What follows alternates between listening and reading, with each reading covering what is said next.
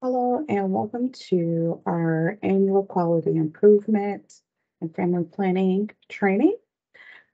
We offer this training on an annual basis due to new staff being present or even staff that's been there for a while need a refresher course as a lot of our reporting is due at the beginning of every year. So we'll discuss more about understanding the family planning quality improvement process in this presentation. So just a overview of the agenda.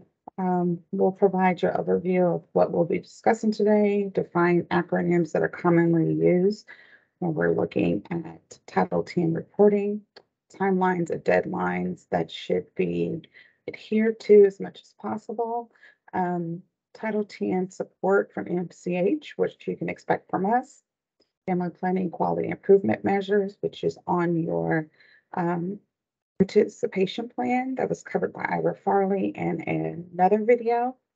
And then we'll talk about the customer satisfaction survey. So when we're talking about acronyms, you might see a few acronyms that are highlighted on SharePoint, also within your emails or different areas. And so we just want to make sure that you have a baseline understanding of what all the acronyms mean. So RCPP is also known as our Regional Community Participation Plan. This is a plan that is developed for the different regions to come together and look at what community outreach they'll do in regards to family planning. More information will be discussed or has been discussed in another recording from Ira Farley. The FPQI, also known as Family Planning Quality Improvement, this looks at more specifically quality improvement for our Title 10 clinics. This is what I'll be going over today. And then we have our Community Activity Reporting Survey, also known as CARS. All of the activities that you're capturing your RCPP will be reported using our CARS forms and surveys. This information was also covered in a subsequent video by Ira Farley in detail. On our reporting, we talk mid-year. Mid-year looks at capturing data from January 1st to June 30th. This data is then reported by the deadline of July 31st. When we talk year-end data, we're looking at data that captured from the subsequent 6 months, meaning July 1st to December 31st. And so that data is then reported by January 31st of the following year.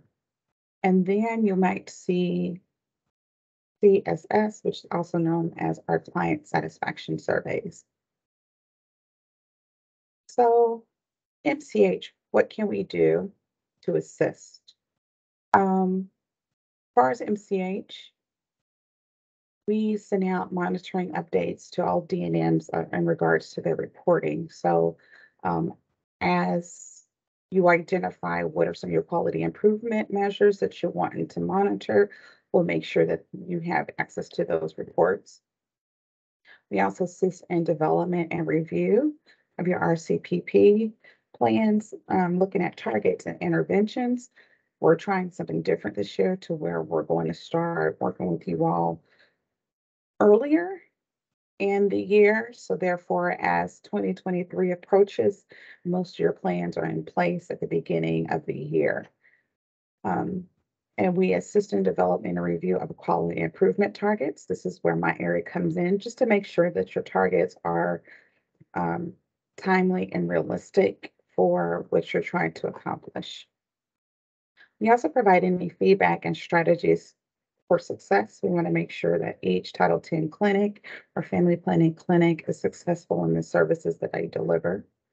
And then we email any follow-up if baseline, mid-year, or end-of-year reports have not been received.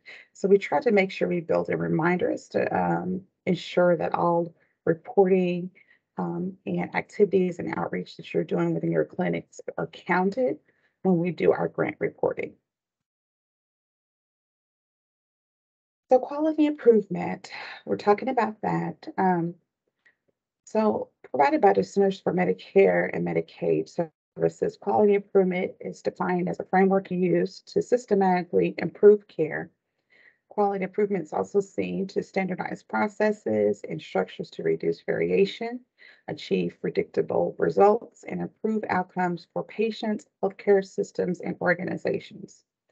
The Family Planning Program endorses a quality improvement system design to ensure that the highest quality is provided of client services. Service sites provide family planning services should have a process for conducting quality improvement, which is designed to review and strengthen the quality of services on an ongoing basis. More specifically, the purpose in this section is to um, describe the steps that will be implemented to be deliberate and continuous efforts throughout the yearly cycle to achieve measurable improvements in the identified indicators of quality care, which promote the health of the community, which is also highlighted, and providing quality family planning services, conducting quality improvement. A lot of this information you'll be able to find in your family planning manual. So why quality improvement? According to the quality family planning recommendations developed collaboratively with CDC and the U.S. Office of Population Affairs, outline how to provide services related to contraception, pregnancy testing, and counseling, achieving pregnancy and fertility, preconception health, and sexual transmitted disease. So, quality family planning recommendations, they're defined as services to offer a family planning visit, describe how to provide those services for women and men. They are highly designed for use with patients who need services related to preventing or achieving pregnancy. They are based on a rigorous, systematic, transparent review of evidence, and with that input from a broad range of clinical experts from the Office of Population Affairs and CDC. They encourage the use of family planning visits to provide other essential preventive health services such as breast and cervical screenings. They also include a special section on serving the unique needs to adolescents. So when patients express frustration about how long they had to wait to be seen at their appointments, um, in the example, there is a team of Haven Health Clinics in Amarillo, Texas, that uses quality improvement approach to improve clinic facility efficiency. Excuse me. So I'm going to unshare my screen for just one moment to make sure the sound is provided, so we're able to see their approach to improving clinical efficiency.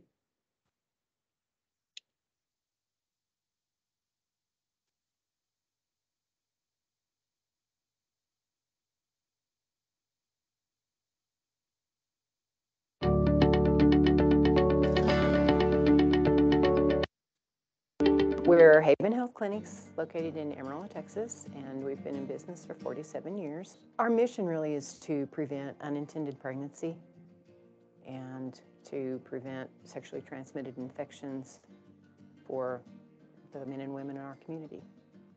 Before we started quality improvement, I really didn't understand what it was going to be about, how it would help. We decided to focus on efficiency because we were having some issues with unhappy patients, and they were waiting significantly long periods of time, and we knew that we needed to do something different, but we didn't quite know how to make those changes. And so by using quality improvement, we were able to figure out how to make those changes so that not only were we helping the patient, but we were also helping the staff. I feel like if patients know that they can come here and get in and out in a certain amount of time, then they would be more likely to come back. They'd be more likely to recommend us to their friends and family.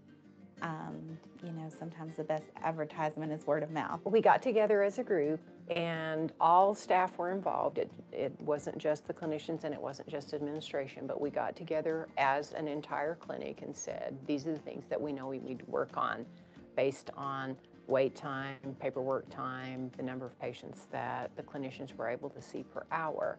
And we worked together as a team to say, here's what we need to do. We know these are issues, so let's all work together, let's all contribute. And everybody had a voice in what we decided to work on.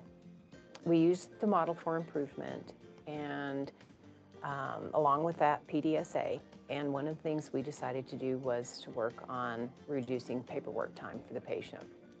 And originally in the plan we said, well, we're going to put all the paperwork on a clipboard and hand that to the patient and they're going to fill all that out. And so that was the plan piece. And then we actually implemented, which was due. And then once we looked at the data, it told us that we really hadn't reduced our paperwork time significantly in the amount of time that what we wanted to. And that was, once we looked at that data, then we went to the ACT piece and then went back and revised the plan to say, okay, we're going to change this and we're going to have all of the paperwork, all the information that we need on one piece of paper rather than on 5 pieces of paper. And we went through PDSA again. Implementing PDSA was very easy. It's mostly common sense and it's very effective when you plan, do, study, act. If something doesn't go right, you just start all over again and continue until something does work right. We got started with quality improvement. We made a plan with measurable goals and definitely pushed to reach those goals. And so really just looking at the numbers helped us tremendously decide whether something was working or it wasn't working. With a little help from the rest of the staff and the whole clinic coming together, we were able to kind of pinpoint the areas that needed all the help and needed the faster processing to where we can get our patients in and out faster. As a provider, some advice that I might give as far as quality improvement is concerned would be to be patient. Usually we can tell if something's not working pretty quickly in the day or two, but you have to be patient. You have to be willing to give it a try before you scratch it off the list. We were able to make some significant changes. I really, truly believe that it has affected the way we do business at the clinic. And it, again, focusing on the patient, that we really have improved things for them. And we have improved things for the staff, which just as a dual accomplishment gives me great satisfaction.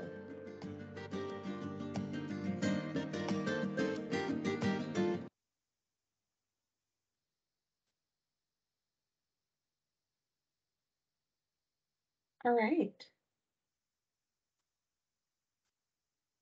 So, in that 5-minute video, it outlines how the Haven Health team decided what they wanted to do and what they wanted to work on, then use the PDSA cycle of quality improvement to decrease paperwork time, improve patient experience. Staff follow the steps plan.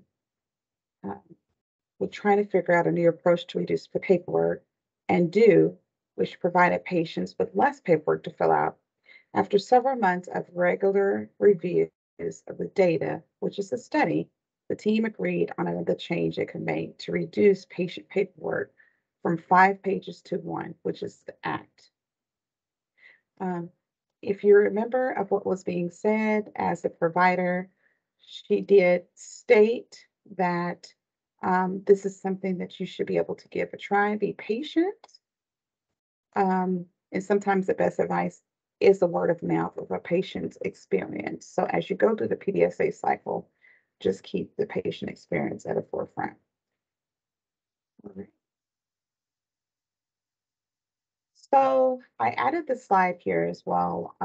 This concentric circle diagram of providing quality family planning services This looks at more of the recommendations of CDC and the U.S. Office of Population Affairs.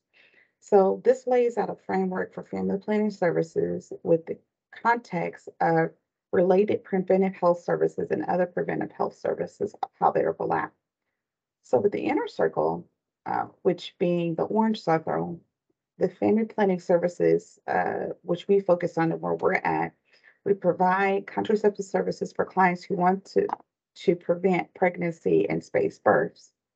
They also provide pregnancy testing and counseling, assist to achieving pregnancy, basic infertility services, preconception health, which can include screenings for obesity, smoking, and mental health, and then sexual transmitted disease services, which can include HIV and AIDS.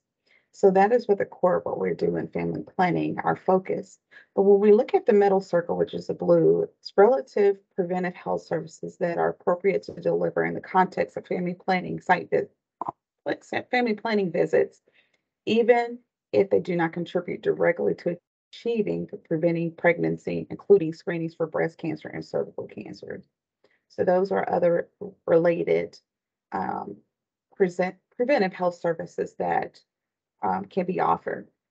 And as we look out the outer circle, the other preventive health services include preventive health screenings for women's as well as men, such as screenings for lipid disorders, skin cancer, colorectal cancer, and osteoporosis. Although important to the context of primary care, these services have no direct link to family planning services. So this is the time that you will go ahead and do the referral for them to seek services with a primary care provider. If you want to learn more about this framework for family planning and how that directly involves with the quality family planning services process, you can click on the learn more and it'll take you directly to the website that more information.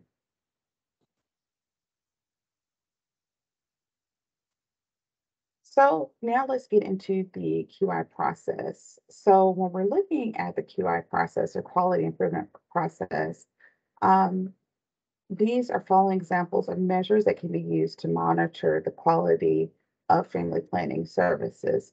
You can take the approach from health outcomes, or you can look at structural measures. So performance measures provide information about how well the service site is being or is meeting pre-established goals for the community and the clients that we serve. The following are examples of measures that can be used for monitoring the quality of family planning services. So, for example, in health outcomes, we can look at unintended pregnancies, teen pregnancies, adolescents using LARCs or long active contraceptions. When we're looking at structural measures, and this is where I see a lot of QI efforts within the Title 10 clinics, we're looking at effective structure, which is the proportion of female users age less than 24 who are screened annually for chlamydia infections, where they are screened annually for gonorrhea, a proportion to users who were tested for HIV during the past 12 months. So effective structures looks at screenings, the number of screenings per year. That's an example. Second example of timely structure and processes, this looks at the average number of days to the next appointment, accuracy of the information is entered into focus, or the patient flow analysis results, looking at process of how long does it take from the patient to be able to get back to the provider from the point of check-in through the time that the provider sees the patient or from check-in to check-out, looking at efficiencies. The third is accessible structures and processes. This looks at expanding hours of operation, the proportion of total family planning encounters that are encounters with ongoing or continuous users, client satisfaction survey results, or more formal referral process. So accessibility or accessible structure process is looking at how do we include access to care services or those ongoing services for those that might need them. through the formal referral process. And lastly, we can look at equitable structure, which looks at language assistance at all points of contact for the most frequent encountered language. So if you do know that you're in a population that might have Spanish speaking consumers or Burmese, being able to have materials um, in place that assist in providing equity as they access your clinic. So that might be something that you look at as far as QI process. So what is required through Title 10, and this is also highlighted in your Title 10 program manual, is that all sites must select, measure, and assess at least one intermediate or outcome measure on an ongoing basis, which means one of these with the QI process is that you have to select. So just one. So it might be that you look at the timely structured meeting, the prior example that I provided, for as client time to increase um, a smooth transition of care from the check-in process to the checkout process. What happens all in between there and get the efficiency of that. Where Mike looks at, and I know a lot of people use this as well, increasing access. So reducing the the no-show rate. And so putting things in place to be able to decrease the number of no-show visits, you know, and be able to offer slots for those that might no show to those that might need those appointment slots. So it might be something that you put into place where you have um, calls that are done the day before, 2 days before the appointment, and being able to accommodate those that need to reschedule. And we'll discuss that, and I'll give you an example a little bit more of what that process looks like. So options for data collection that you have at your disposal, commonly used methods of data collection include the following. So the review of medical records. So all records that detail service delivery activities can be reviewed. This includes encounters and claim data, client medical records, facility log books, and other items. It is important that records be carefully designed, sufficiently detailed, and provide accurate information, and also have access restricted to protected confidentiality. So the use of our electronic health record can facilitate some type of medical record review. So we talk about focus a lot of the times. That's when you can outline a particular data set that you want to look at in focus and be able to review those medical records to get that data. Another is exit interviews with the client. A client is asked through either written or in-person survey to describe what happened during their encounter or their assessment of their satisfaction within the visit. So both quantitative, which is closed-ended questions, and qualitative, which are open-ended questions, are methods that can be used.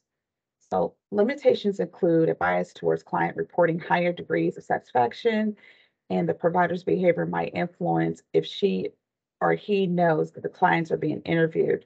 So a lot of the times, many clinics do customer satisfaction surveys that they do at the end of the visit, and then they're able to place them in the box. So it is done anonymously without anyone knowing that it's that particular client who is filling out that encounter. That's about how much you can get the best information if you're really looking at changing your processes that you can get versus sometimes the in-person interviews. Now, if there is an issue and you need to do, and your supervisor needs to do in-person interview, that's also a way to collect data of how practices can be enhanced. We also have direct observation. If a provider's behavior is observed during an actual encounter with a client, this is direct observation. Evaluations of a full range of competencies, including communication skills, can be carried out A main limitation is that the observer's presence might influence the provider's performance. So that's something that you need to consider if you use this option of direct observation. Lastly is interview with a healthcare provider. So providers are interviewed about how specific conditions are managed. So both use of closed and open-ended questions can be useful, although it is important to frame the question so that the correct answer is not suggestive. A limitation for consideration with this method is that the provider tends to over-report their performance. So you can do a questionnaire in regards to how a provider felt that their performance had went. But on the con to that, if they know that they're being evaluated or if it's taken into consideration, there might be some over-reporting of that.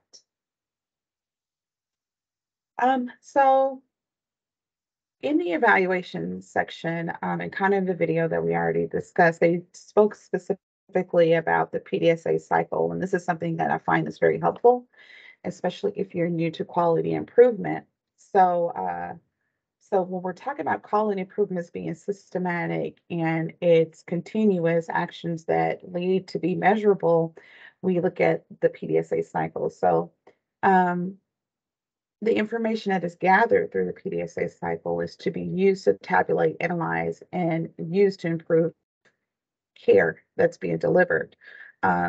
So given the findings, staff will use a systematic approach to identify ways to improve the quality of care.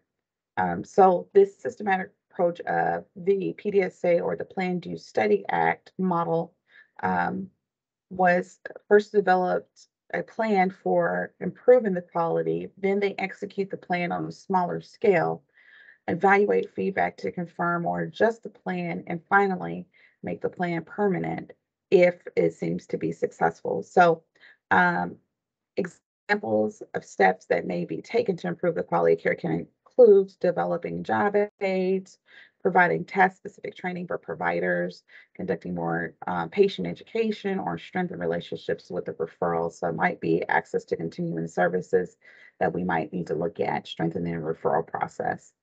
That's just giving an example. So with the plan, you want to describe what you want to accomplish in an aim statement or a project charter or both. And we'll go a little bit more about what that looks like. You describe the current process, the issues that comes with the process in the overall context.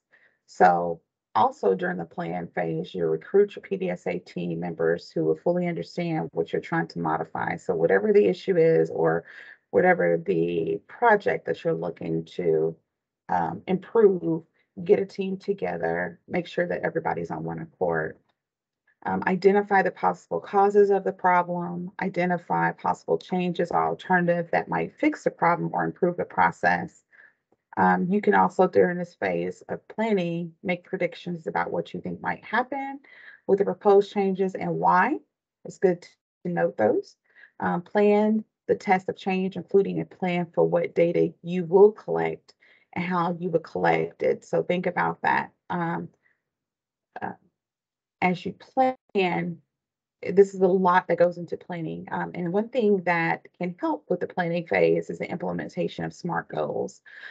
So SMART stands for specific, measurable, attainable, relevant, and timely.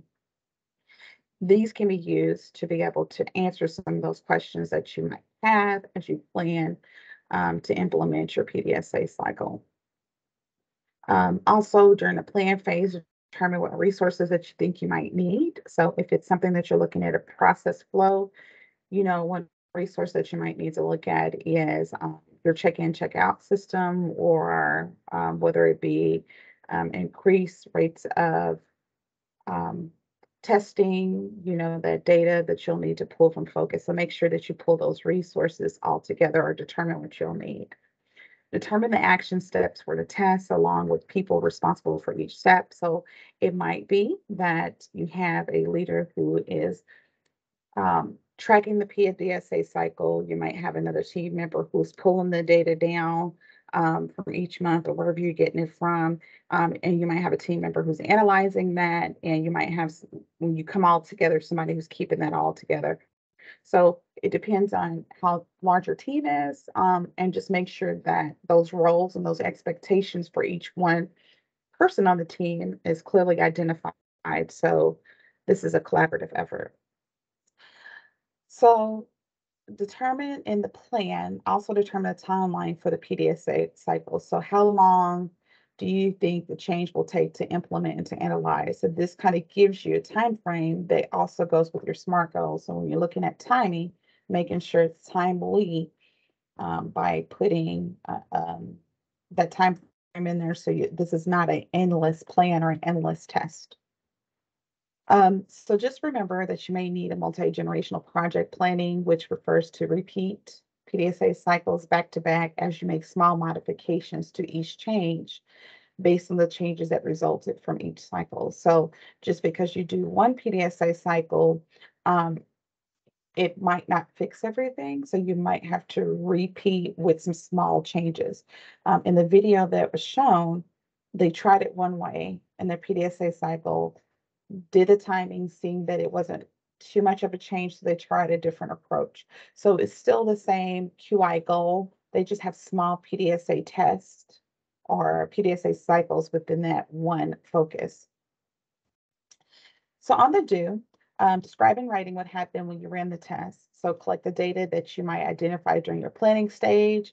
Your team might want to find it helpful to use a check sheet, flow chart. There's a swim lane map or even a running chart to capture the data or the occurrences as they happen over time. So as you do it, we want to be able to make sure that we are capturing the data that we're looking for. You may want to use tools like a um, um, a flow chart or anything of that nature to be able to keep that. So document your observations and any problems that you encounter or the unexpected results of your encounter. So as you're testing and you're documenting what's happening, it might be some things that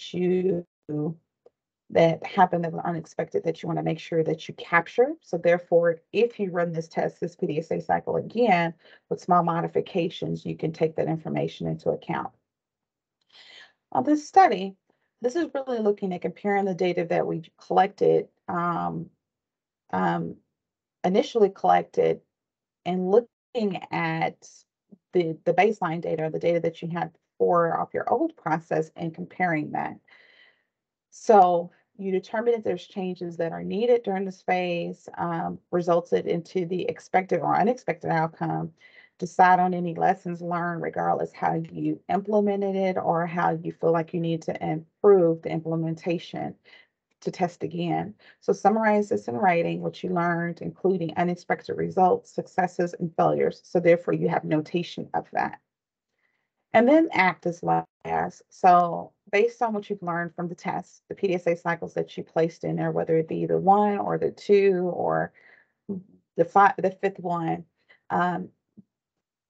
you should be able to, on the final one, after all those notes and implementations, you should be able to act by adapting. So adapting, modifying the changes, and repeat the PDSA cycle, including preparing a plan for the next test. If the first cycle didn't work, you're either going to adopt.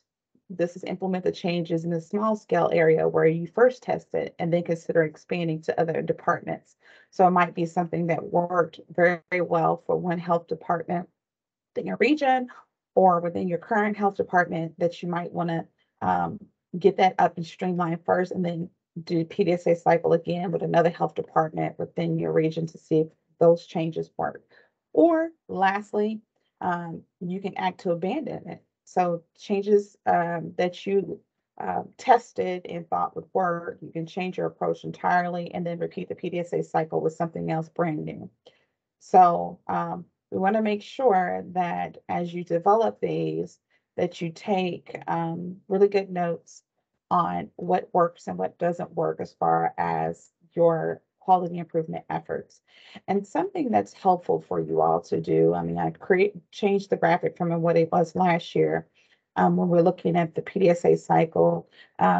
to really looking at the steps. And so if you want access to this worksheet, there is a direct link to a PDSA cycle worksheet where you can write down your thoughts, and as you all plan and start having conversations of what you're wanting to look at for the 2023 year and improving within your regions and within your health departments, there's some things that kind of help you start those conversations. All right, so when we're talking again more specifically, family planning, quality improvement, I mentioned that your steps. So step one is looking at the performance measures we talked about as far as the performance measures that you have as an option to be able to get data from, are your health outcomes and then your structure measures. So after you look at which focus that you want to focus on, then you move to step two. Step two is um, data collection. So this is the do part of the PDSA. So you review medical records, review exit interview of the client, direct observation, interview with the healthcare provider, or whatever that you chose to do as far as your data collection. And then the last is the evaluation. So this is one of the most important sections too as well. This is a part of the study in the ACT and the PDSA model. So this information is to be captured as far as tabulated, analyzed, and used to improve care. So this is where you look and see, did our PDSA cycle was successful? Did it meet the goals or the aim statement that we had for our region or our health department?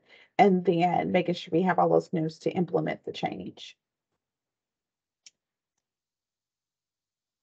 So this talks about a little bit more about quality improvement. So this information gives a little bit more focus on what the expectation is of all of our Title X clinics. So each regional director's area must identify one quality improvement measure for their counties within that administrative region. So remember I said just one.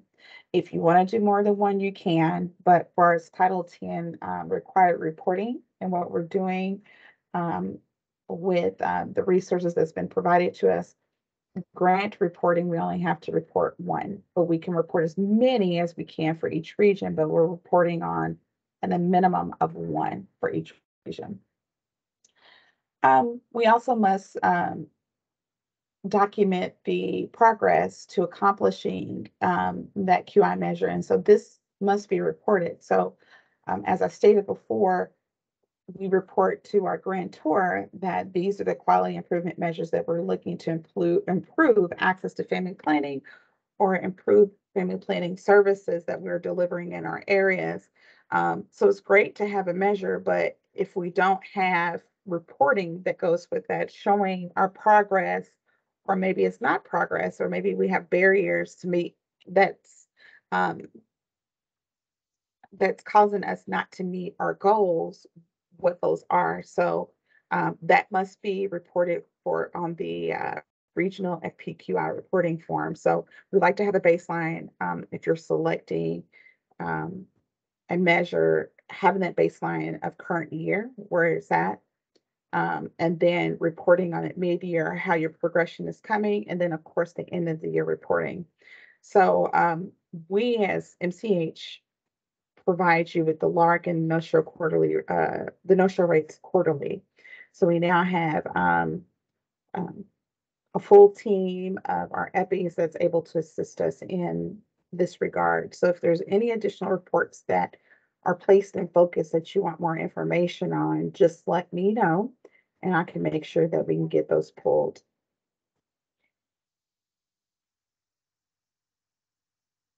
So let's look at examples. So I pulled something more specific to 2022, just so you can get an idea of what you need to be looking for. So you go back as you develop your FPQI measure, you look at what you're selecting, whether it be no-show rates, whether it be screenings, whether it be access to care, whether it be whatever it is, just review the baseline data for 2022.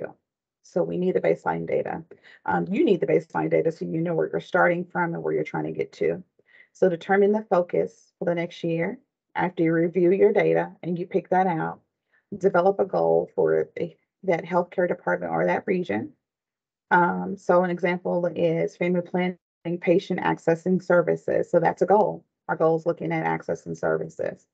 You build a QI measure, which is SMART, decrease the no-show rate of scheduled appointments by 5% over the next year. So again, this gives specific, the no-show rate, measurable. We want to decrease by 5%. Um, and we have it timely as well. So it's relevant and it's timely. So over the next year, so we know that we're going to capture the information over the next 12 months. From there, then you develop your aim statement. This helps keeps you focused. So the aim statement is a little bit more detailed. So the region will decrease the overall number of no-show family planning visits by 5% from its baseline, because we got the baseline data 2022 of 30 during 2022 to 28 in 2023. So that is a 5% difference, right? So we know who's going to be doing it. We know our overall goal is to decrease the no-show rate because we are trying to increase access to family planning services. We know how much we want to decrease it by, and we have that information as far as our baseline of where we're starting from and where we're trying to go. That keeps us on target. This is the FPQI form, what it looks like in the RCPP document that is completed in its entirety. So there's other 4 areas where you're looking at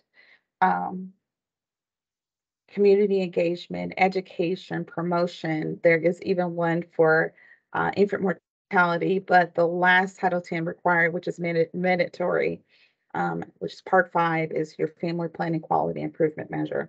So what I did, I gave you an example of the example previous of what we talked about, increasing family planning visits within the region. That's our goal, right?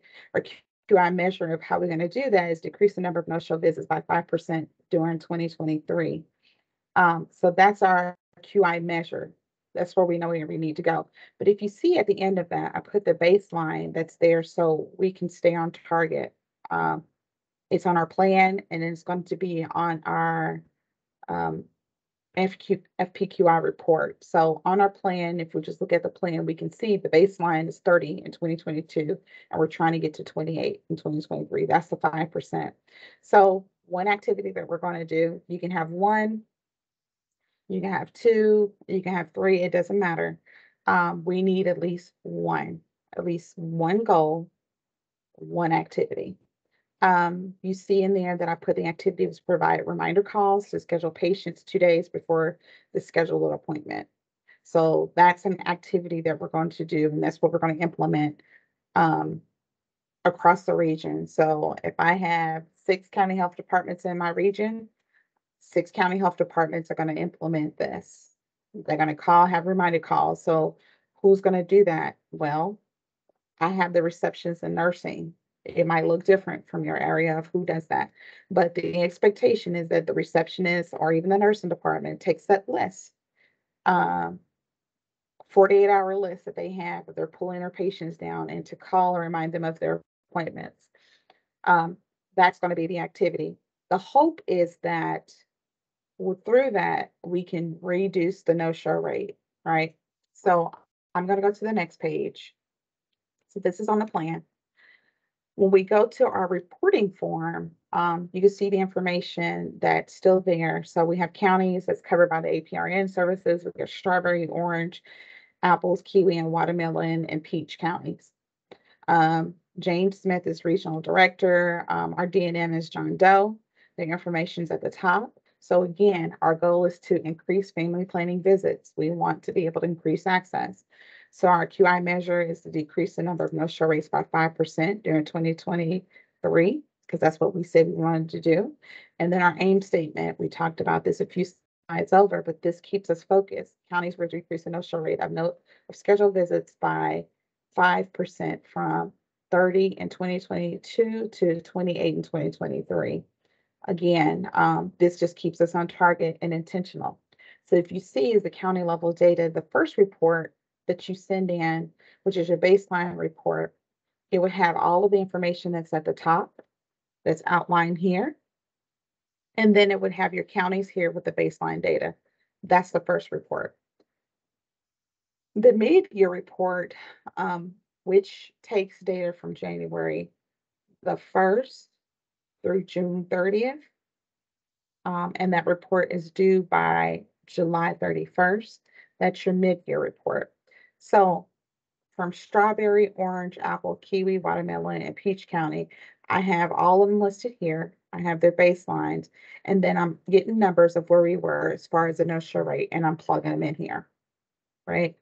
So then I submit the report for the deadline, just so we can keep ourselves accountable of being, if we're on target or if we're off target, but then also too, this provides us an MCH to be able to see how you all are measuring and if we need to support or if there's any additional questions that you might have.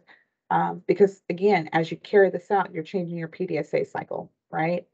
So we implement what our aim statement is going to be, but we also have a PDSA cycle of what we're planning on doing to change that. So, and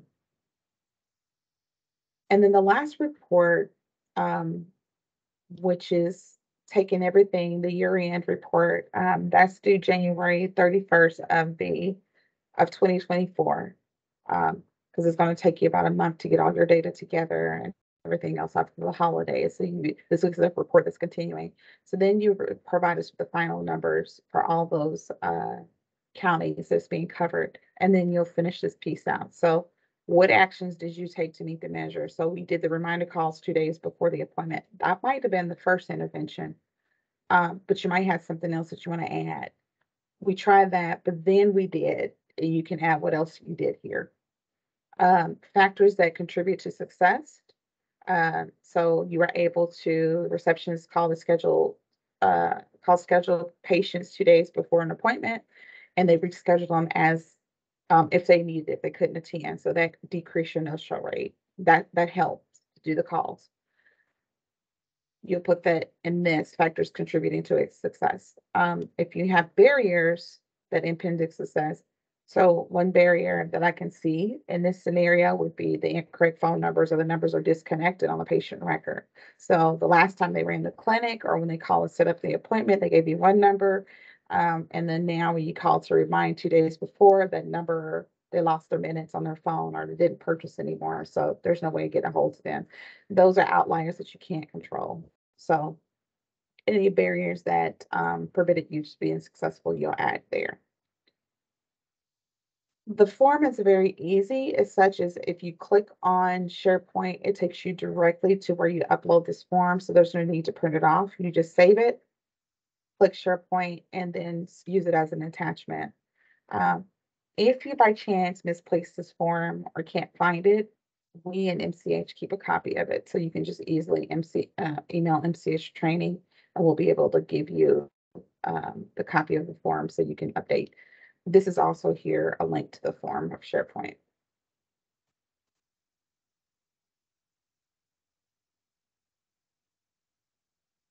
So we're heading to one of the last topics is the client satisfaction survey. So if you remember me talking about, this is one method to collect data as far as the quality improvement. So client satisfaction surveys is to assure that clients are receiving high quality services. And this is also used to identify any gaps that might be in the system. So it's important to know what's going on within your clinics. So when we're talking about what's expected, all Flamewood Clinic service sites and contract agencies must assess client satisfaction with services at a minimum of once a year. So sometime in between, through the fiscal year or the calendar year, July 1, fiscal year through July 1 through June 30th, or the calendar year of January 1st to December 31st, you're to implement some sort of client satisfaction survey. So 10% of clients with a maximum of 50 surveys administer, or a minimum of 10 surveys administered for smaller counties. So if you're in a large county, we're looking at least 50 surveys that's been distributed and collected. Same thing for a smaller county health department, we're looking at least 10. So with these, the clinical manager staff are to review the client evaluations and identify specific actions to improve for services. So at a minimum, documentation must include how the top findings is addressed. So documentation of completed evaluations and actions taken must be kept on file for at least 1 year. So when we come into the site visits, we need to at least see that you've collected, at a minimum, if you're a smaller county health department, 10 client satisfaction surveys within a year, and any action that was taken through those if there were issues, and for larger county health departments, a minimum of 50. So when we do come, we can say we're still, not only are we working on quality improvement, but this is also, we're taking feedback from the community and the clients that we're serving about how our services are and what we can do to improve those. So all county health department sites that are providing family planning services must do this. So a county health department or region can create their own, but we do have one standardized, and we updated it, that you see here, of a client satisfaction survey. So this is a standard. You don't have to use it. You can develop your own, but we have to have some form to show that you're collecting the community or the client feedback. To access those, there's just an English version here and the Spanish version here. They're also on the Family Planning Clinical Hub underneath clinical forms. So if you just want to pull that down and be able to print those off and use that, you can. And then here I have some additional resources as you look at developing your quality improvement measure for your county health departments of your region. You can look and see in regards to some other areas that's more specific for family planning that you can focus on. So there's a link about patient experience and improvement toolkit. We have the person-centered contraception counseling, how to do that better if you are still struggling with that, or how do we use data to increase the clinical efficiency? So how do we use the data that we are receiving to be able to implement quality improvement outcomes? So these are really good guides that are for you. All right, so I have this up here. So if you have any questions, comments, concerns, or any of the thing when we're talking about quality improvement or family planning quality improvement, please do not hesitate to contact me. This is my contact information. As stated before, we have allocated time in between now and the Christmas holiday season to be able to assist the regions with developing their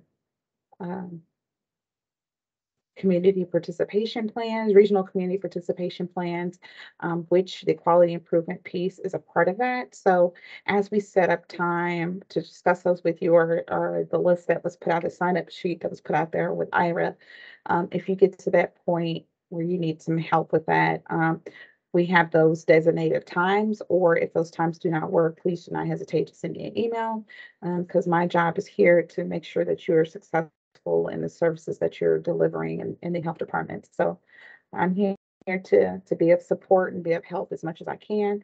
And I'm welcome and open for you all to use me in that regard. All right, so at this time, this is the end of the training. Again, if you have any questions, please reach out to me. Thank you for your time.